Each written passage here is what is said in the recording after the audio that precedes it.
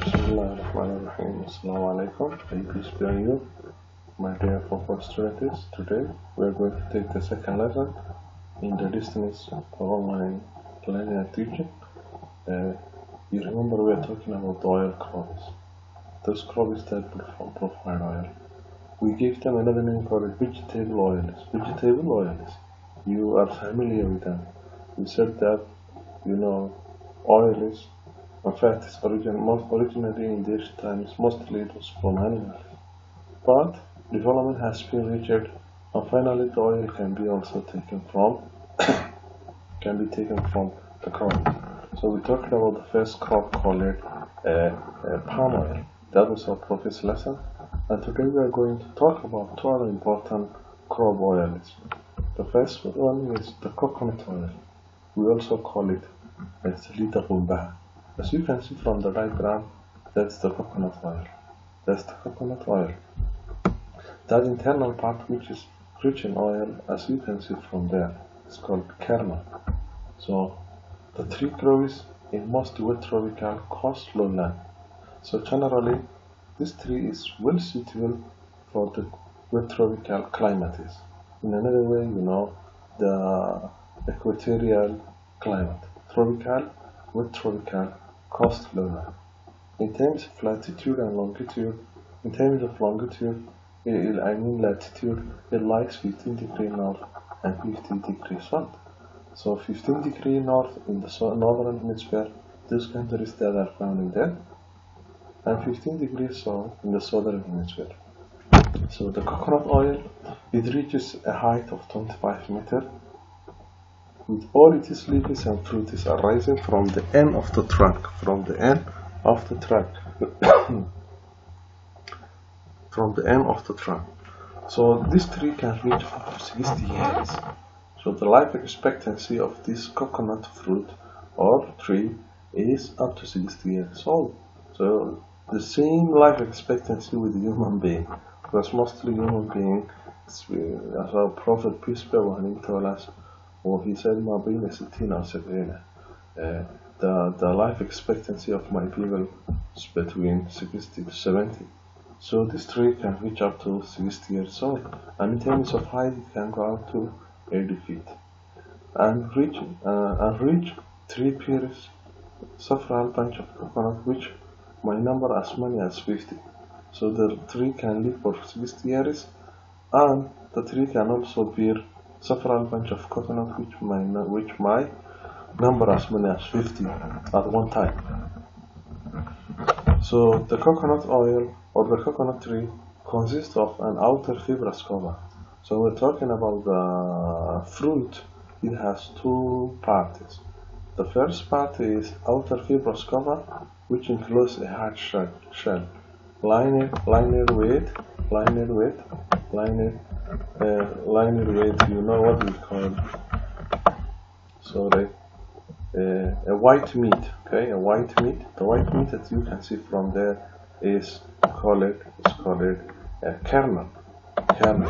So the coconut consists of two parts. As you can see from the diagram here, the outer part is a hard shell.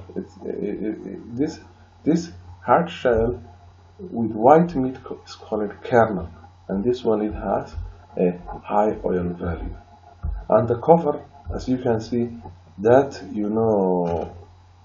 gray part is the covering. So the gray part is the covering, and the internal part with the white meat is called kernel, and the white meat is covered with hard shell. So what are the growing conditions? The kernel is also called dry cover. So in this important point is you should be able to know in terms of climate the different places it can be found. With tropical climatic, what are latitudes 15 degrees and 15 degrees south. The height it reaches 25 meters. How many years this fruit can exist? 60 years, and as many as 50 coconut crops can be from the branches of the tree. It has two parts. The outer fibrous part, the cover part with the hard shell, and the internal part called the kernel. What are the growing conditions of coconut oil? The growing conditions of the coconut oil, they include a temperature of around 26 degrees Celsius, rainfall of around 1875, and at the same time well-drained soil. So the temperature should be around 26 degrees Celsius, a little bit warm, and the rainfall should be around 1875 millimeters, and the soil should be well-drained soil. Okay. So the question now is, how are we going to cultivate? The cultivation of the coconut oil is the same way that we talked about the palm oil. If you remember, we said the palm oil is cultivated from a seed, and then that seed is interplanted with other crops as a nursery. So after a period of time, when it becomes a little bit grown up, it is taken to the plantations, the big farms. So now the plant is grown from a seed, which is the coconut, first in a nursery, okay, where shade is provided. Shade is needed to preserve the moisture. After 6 months, the young plant that was planted from the seed is called seedling, are ready for transplanting in the plantation, are ready to be planted in the farm, in the big farm. So first from a seed, and then after it germinates, it is provided shade. After 6 months, finally it is taken to the big farms. And then the way they are planted, they are set in rows, and after about 7 years, the young tree give their first fruit. So as you can see from here, they are set in rows. So in a line. After 7 years, this is the time it bears their first fruit. Imagine, this tree is not a joke, okay? You are going to take advantage of the tree for almost 60 years. So a tree that's going to exist 60 years, and if we are providing you crops, cannot mature within 1 to 3 years. You have to put a lot of effort into it. 7 years, after 7 years, finally you get your crop. So they are set in rows, and after about 7 years, the young trees bear their first fruit. So how is this fruit processed? After the coconut are collected, the outer husk is the cover part. The hard part that we just saw are removed, and then the nuts, the internal part, are split open. The nuts, what is inside is called the nut. The crop is inside, is taken out, and then it is dried in the sun. When it is dried, what would happen? The part that have the oil, which we call the dry kernel or the kernel, it shrinks. It becomes smaller, and then it is taken out from their hard shells by using a knife. And then this dried kernel, when it is dried, is called cobra. It has 60% of oil. So this one, the dried cobra, which is rich in oil, the white part, is taken to the mills. It's packed, cartons, and bags, and finally it is taken to the factories, to the oil mills, to the oil factories, who are going to, take out the oil from it. So extracting the oil, mostly machinists they do. Machinists, they cut the cobra into small pieces. The cobra, the internal part, is cut into small pieces that was dried, and then they are passed through heavy rollers. Heavy rollers. Heavy machines will really extract the oil. So those machines, they are going to destroy it, and then they are going to take out the oil. What about the residue? Because after the oil is taken out, there is leftover. That leftover or that residue residue is passed into round slabs known as copra cakes. So this one is made into something like a cake, and it is sold to provide the poultry, the berries. So this became the residue after the oil has been extracted from the coconut fruit. There is a residue called copra cakes, and this one is given to the chicken, to the fowls, to the berries, because there are some. There's what we call a poultry farming. The process, the farming or the taking care of the berries. So now the poultry is provided as a food. So now let us go back to our topic. We started from the first part, coconut. What kind of climatic region is found? What tropical coastline? 15 degree, 15 degree now. And so it reaches up to 80 feet, 25 feet. It can reach up to 68. It has two parts, outer fibrous cover, which has a hard shell, and an inner part with a white meat called kernel. What are the growing conditions? 26 degrees Celsius, a rainfall of 175 mm, well-drained sandy soil. And then we talk about how it's cultivated. It's cultivated from a seed, and that seed is planted in a different place from where it is going to be planted later. As a nursery, it stays there for a while. It's taken care. Shade is provided to prevent loss of moisture. And at the same time, after 6 months, the young plant is taken to the big farms. And then after almost 7 years, the tree will give you their first fruit. You can take advantage for another at least 53 years. How is this processed? It is first the coconut. After the coconuts are collected, from the tree, the outer husks are removed because it has a husk. It has a covering. The nuts are then split open. Then it is opened. The internal part are removed. And when the nuts are split open, when they are opened, first they are not removed. They are dried in the sun. So the dried, when it dries, that's called the kernel. So the kernel is shrink. Anything that dries, it shrinks, it becomes smaller because of the sun. And then they are taken out by use of the kernel knife. So the dried kernel is called copra. It has most of the oil, 6%, is sent to the factories. Well, how do the factories extract the oil? Machines, they cut the copra into small pieces, and then they destroy, and heavy rollers are passed through it. Finally, they extract the oil. What about the residue? It's called copra cakes, and it becomes a food for the berries, especially the chicken and the fowls and the other berries that are, reared. What are the main regions of coconut?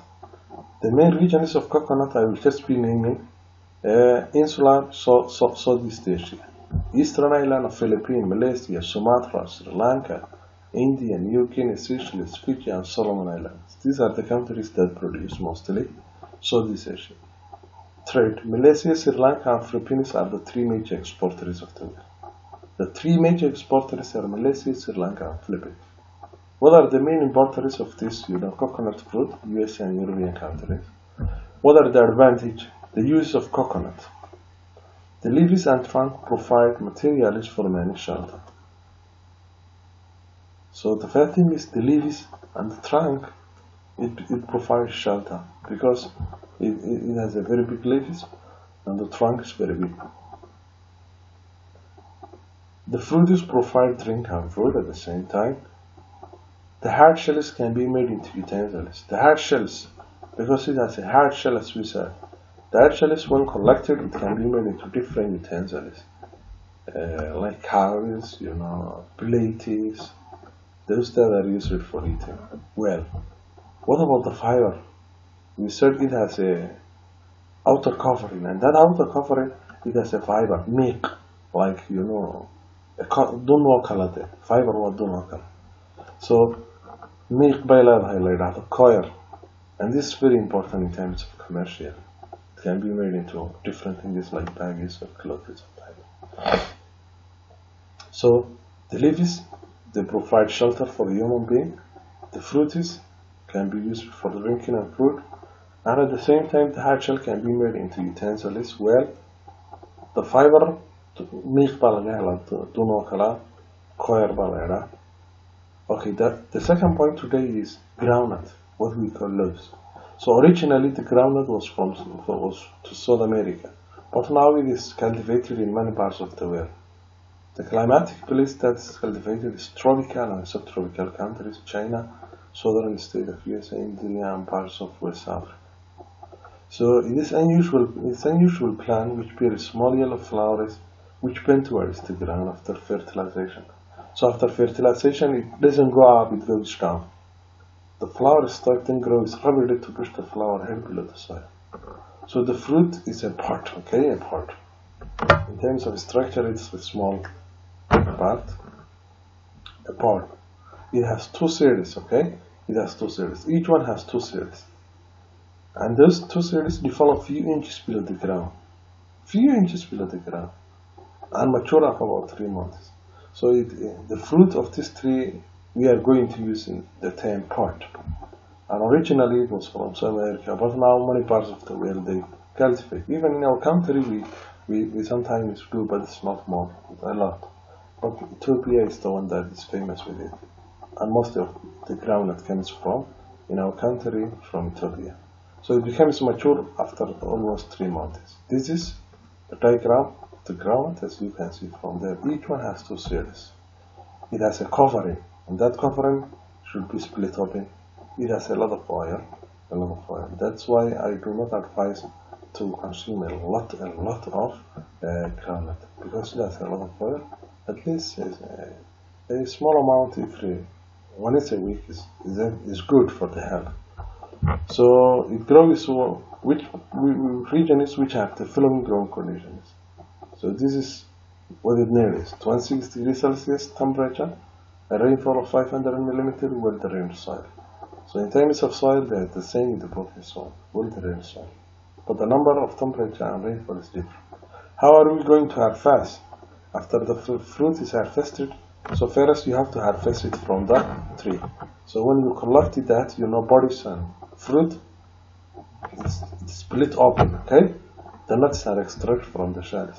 The nuts means the fruit which are inside are extracted from the shells because it has a covering. Nowadays we don't see the groundnut with the shell. But I remember a long time ago, people used it to sell in the way it was, harvested. They cut it down and then they used it to roast it even with the covering in it. And then they use it to sell like that. But now it's already processed. Firstly, when it's cut, the nuts are extracted from the shells and they are crushed to extract the oils.